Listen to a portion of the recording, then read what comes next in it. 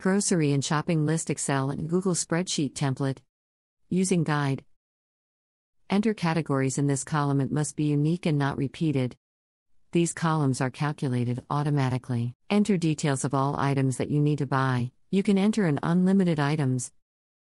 Enter the store's name in front of each item. We will need it in the drop-down list in the shopping list tab. This column is automatically calculated. Whenever you select an element, it will be sent automatically to the shopping list in all its details under its store, and its value will appear and automatically calculate in several cells.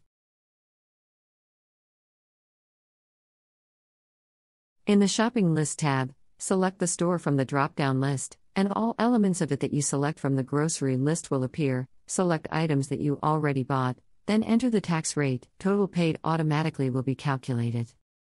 Important: before selecting another store, you must cancel all for the previous store. After completing the shopping trip, you must be uncheck all by clicking on this checkbox in preparation for next trip.